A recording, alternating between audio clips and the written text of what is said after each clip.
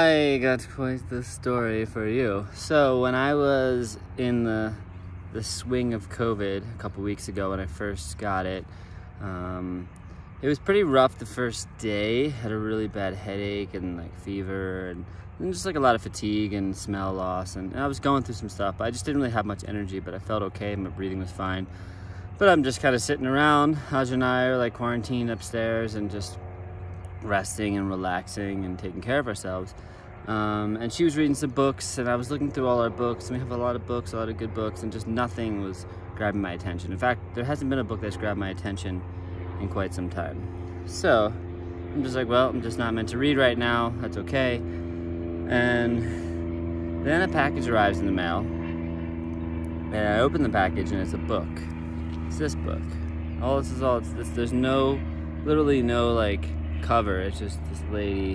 It says Peace Pilgrim, and there's some reviews on the back about it, and that was it. And at first, to be honest, I was like, all right, what is this, one of those like scams? Because they were like, thank you for your interest in Peace Pilgrim, you know, here's a free copy of the book for you, and there were some pamphlets and stuff. And I thought it was one of those things where they're like just sending you, you know, it's one of those, I don't know what, religious type culty or whatever things. They send you a book, and then next thing you know, like they make it seem like it's free and you're roped in.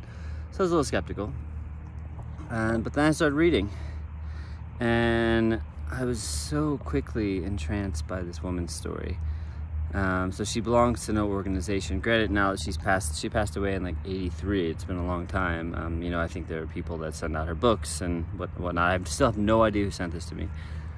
But basically, it's a lady who, from 1953 to 1981, basically became a peace pilgrim and just walked around the country, you know, and she's gone as far as Canada and Mexico, and all by foot. She even went to Alaska, Hawaii, I'm guessing not totally by foot in those regards, but she just walked everywhere. She had no possessions. She carried nothing with her. She just had shoes on. She had she had very simple shoes. She's like, I feel like I'm walking barefoot. Shoes on, pants, like some shorts underneath, and a shirt and like blouse and whatever. And she just walked for peace and just basically spreading a message of truth and not living in fear, and how to live in truth and how to like live this good life and spread peace.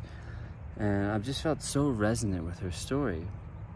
And so first off, if you want to get, I'm sure there's a website or something now, or you just search for Peace Pilgrim. They sent me this book literally for free.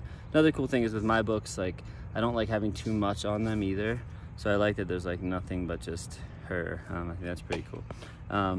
So one of the reasons I wanted to share this story is because I feel a lot of resonance with her journey. And I mean, you can look up her name and her background, but she gave that all up and just started walking. And one of the cool things is she was in such a deep state of trust that she literally slept anywhere. She was never, here's the crazy part. She never ate unless she was offered food. She never asked for food or for shelter or for water. She was only ate and drank and slept places when she was offered, which she said was a lot, but sometimes she would just fall asleep like in a cemetery or on a grassy field or under a bridge, or, you know, if she was offered to get to sleep on a convenience store or a gas station floor, she would sleep there. Like, she just slept anywhere, and she learned how to live extremely simply and just with nothing. She didn't even carry water as she's walking, you know, 25, 30 miles a day sometimes, maybe more, by foot just around the country. And she did plan for, you know, seasonal stuff, so she was going to warmer places when it was warmer. And so there was, you know, there was a lot to it, but she discovered so much about it. Even with showering, she's like, I don't need to use shampoo. I find creeks along the way, and I jump in with my clothes on. My skin's waterproof, so I just jump in and boom. So one of the reasons I wanted to share this also is that I had this incredible day recently. I hadn't been running, you know, since getting COVID. I hadn't had that much energy, but it was starting to come back, starting to feel like, you know, not only myself again, but like an upgraded version of myself. So one day I went out, and basically just this. Literally, I had these even shorter shorts on with no pockets, no shirt, no shoes, no problem. And I just started running along the trail. And my first idea was like, oh, I'm just gonna do a short run. I'm gonna go along the trail, and I'll just like scurry around and, you know, have a good time. And next thing you know, I found myself going a lot further. I'm like, I'm gonna go to the creek. So I ran all the way to the creek. It's, I don't know, 3 miles or so. Jumped in the creek with my clothes on.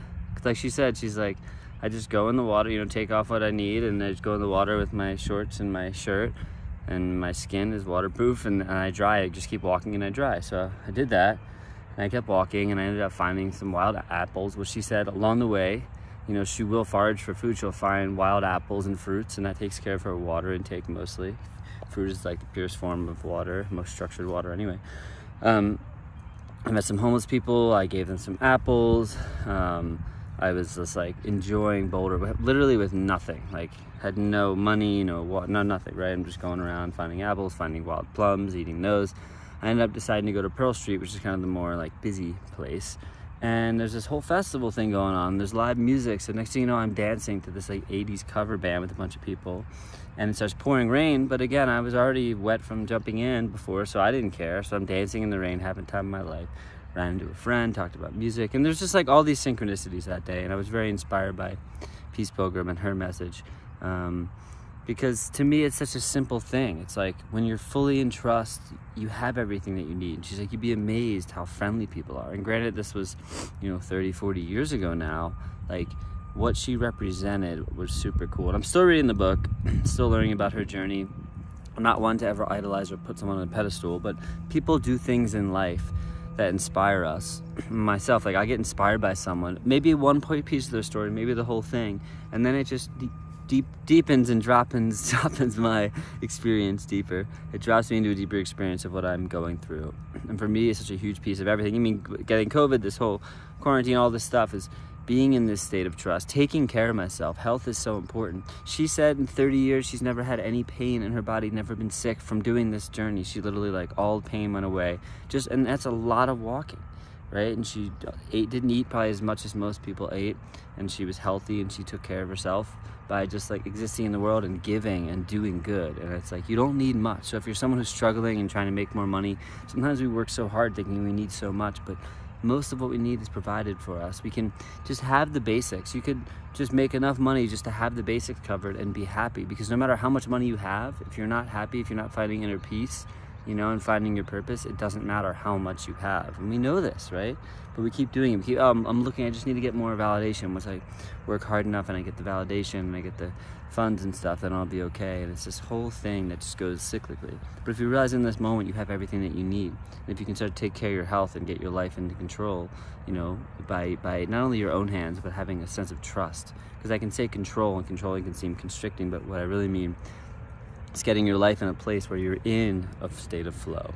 She was just living in flow. She was living in her purpose. And she's like, I have no fear. You know, I'm smart. I look both ways when I cross the road, but I don't have any fear. And I'm always provided for.